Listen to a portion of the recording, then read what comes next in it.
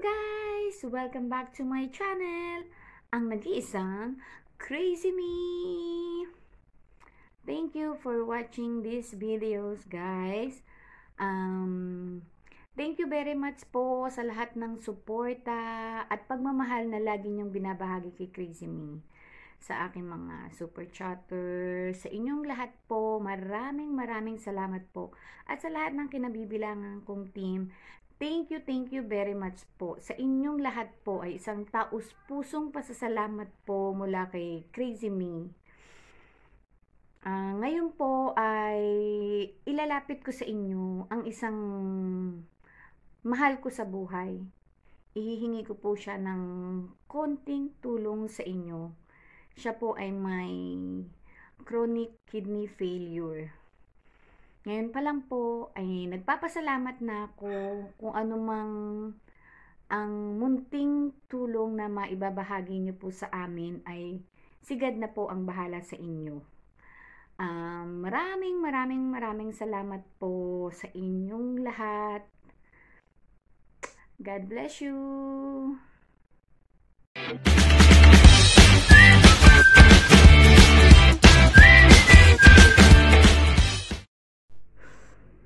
Hello guys! Welcome back to my YouTube channel, ang nag-iisang Crazy Me Vlog.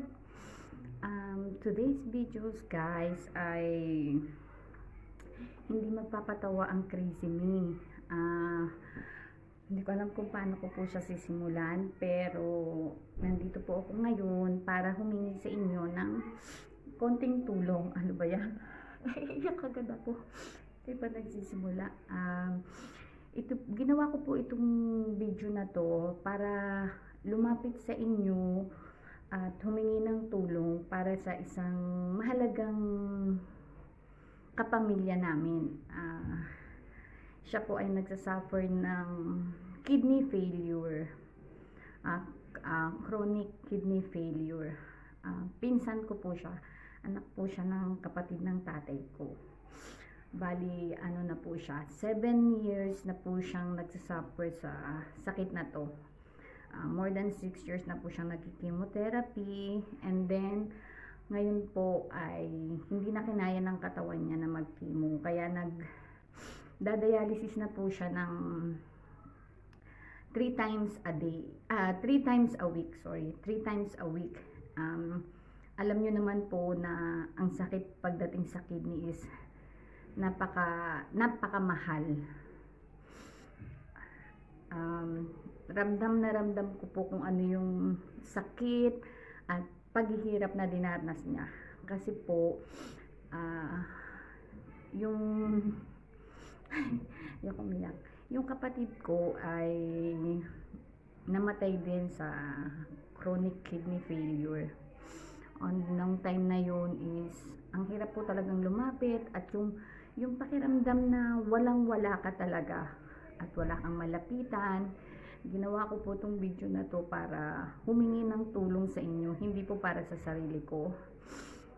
Kung ano man po ang tulong na maibibigay nyo, kahit konting tulong lang po, kahit magkano piso, pag napagsama-sama po yun, marami na po.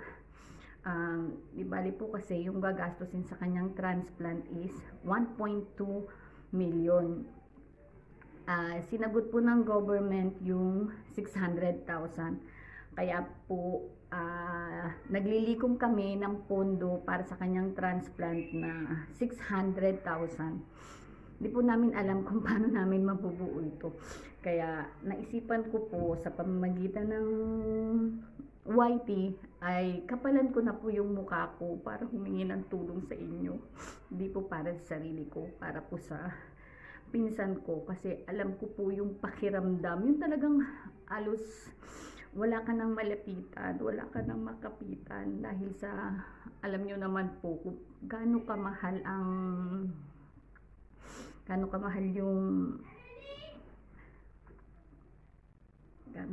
yung pagpapagamot.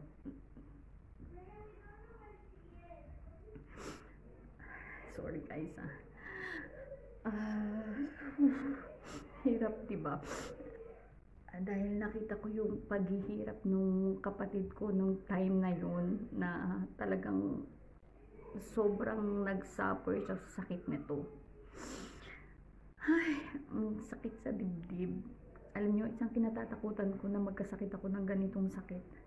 Yun nga lang, na-stress na ako nung nagkaroon ako ng, na-diagnose ako ng meron akong hyperthyroidism at saka yung tumaas yung sugar, blood sugar level ko.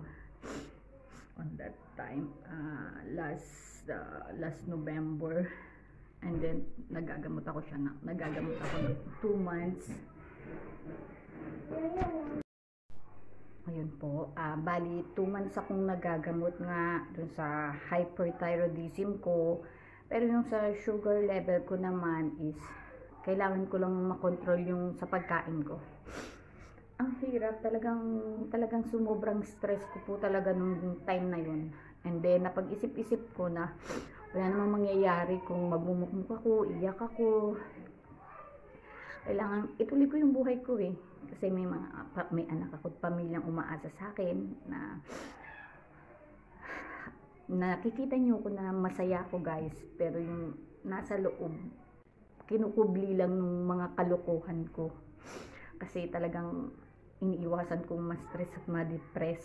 Kasi ang hirap, lalong-lalo na po sa mga OFW na kagaya ko, na nakikipagsapalaran dito sa ibang bansa para mabuhay at mabigyan ng kinabukasan ng kanilang mga mahal sa buhay.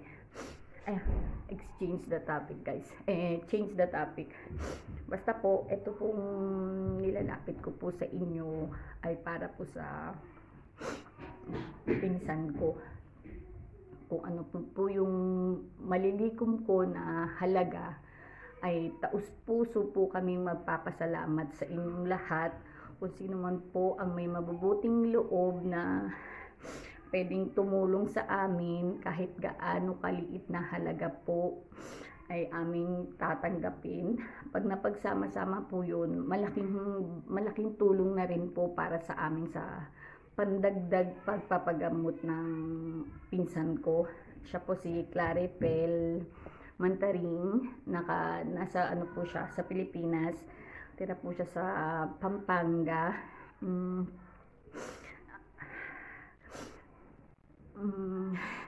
Basta guys, yung lang hindi ko na po hahabaan tong video na to. At medyo ang sakit po kasi sa dibdib. Sobrang medyo sobrang emotional kasi ako pagdating sa mga sakit na ganito, kasi nga po is lahi po namin siya, both side is diabetic, kidney failure. Kaya ayok siyang pahabain siya. Kung ano lang po yung maitutulong nyo sa akin, nakikiusap po ako sa inyong lahat na sana po ay inyong dinggin ang aking pagsamo sa inyo, na matulungan nyo po kami kahit sa konting barya lang po. Ay taos puso po kami magpapasalamat sa inyong lahat, at sigad na po ang bahala sa inyong gumante kung ano man po ang maibabahagi nyong tulong sa akin. At Diyos ko, napaiyak ang crazy.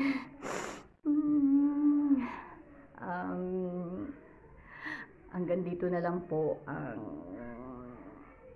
munting video na to, na hinihiling ko po sa inyong lahat. Hindi po para sa sarili ko, kundi po para sa isang mahal namin sa buhay na nagsasuffer ngayon ng sakit sa kidney, at nangangailangan po siya talaga ng tulong para maisagawa ang kidney transplant niya. Settled na po lahat yung mga test. Meron na rin po siyang donor na kukuha na ng kidney. Yun na lang po ang kailangan namin gawin, ay maglikom ng konting halaga para maisagawa ito. Malaking tulong at bagay po kung ano po yung maibabahagi nyo po sa amin. Maraming salamat po sa inyong lahat. Ay sana po ay may makadinig ng munti naming panalangin at may mga mabubuting puso po na makatulong sa amin. Maraming salamat po. God bless you po, and always be happy. At ang nag-iisang sandigan po natin lahat ay yung nasa taas. Alam ko pong hindi niya po kami pababayaan at hindi niya po tayo pababayaan lahat. Maraming salamat po, guys. See you in my next video. Abangan nyo po, at lahat po kung ano man pong tulong ang ibibigay nyo, lahat po ito i-update ko po kayo dito sa YouTube channel ko. Lahat po ng tulong na maibibigay at malilikom namin ay diretso po mapupunta sa pinsan ko. Sa kanya po isesend lahat.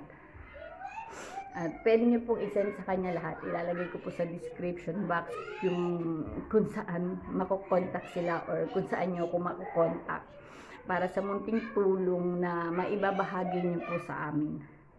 Maraming salamat po. Bye, guys. God bless you all.